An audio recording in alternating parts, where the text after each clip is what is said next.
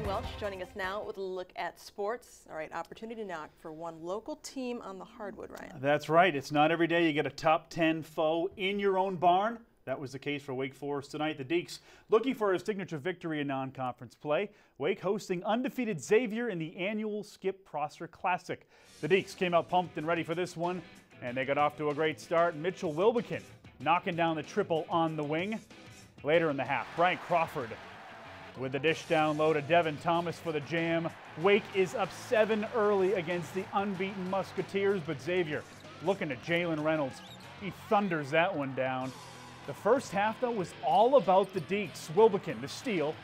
Outlet to Cody Miller. McIntyre ahead to Crawford. Tic-tac-toe. Wake up 15 at the break. Second half, much different story. Edmund Sumner with anger in his eyes let a huge slam. Xavier down just 2. Then Miles Davis for 3 in the corner.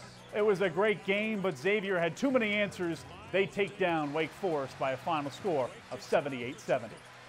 We settled for too many jump shots today.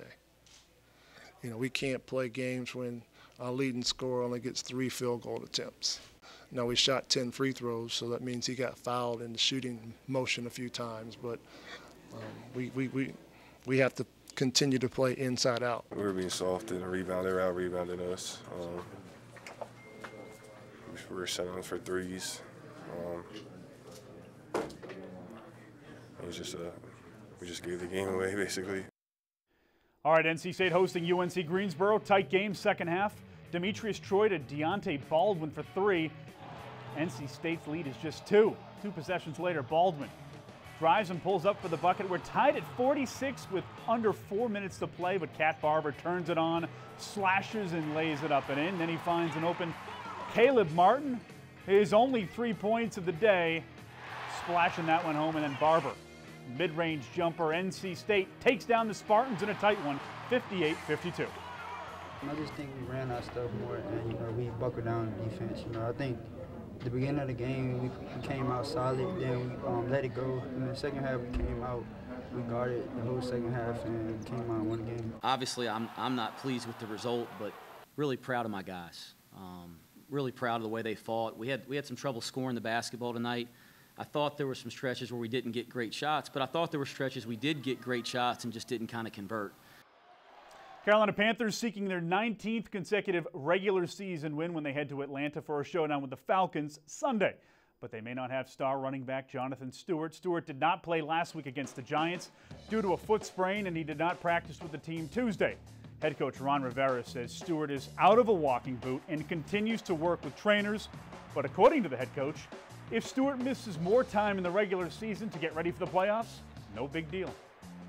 The last time he had a whole bunch of time off was last year, and we all remember what happened when he came out and played against New Orleans, and then from that point on. So I really don't think there is, Bill. I mean, I feel pretty comfortable if he gets a week or 2 more weeks off. I'm very comfortable with that. And Sharon, when you're 14-0, you're pretty comfortable with everything that's going on, and head coach Ron Rivera has a lot to be comfortable about. Let me ask you this. Okay. Could Atlanta be the team to finally end this? Well, the last 2 times the Falcons have played the Panthers, Carolina has absolutely steamrolled them. So it's in the Georgia Dome, so it might be tight. It's got to be tighter than the previous matchups, but Panthers are playing awfully good right now. So you're saying there's a chance? You're saying there's a chance. That's right. Thank you, Ryan. All right. All right, still to come here at 11. In one community, someone has been distributing flyers for the Ku Klux Klan, and police want to know who's doing it. Details on the investigation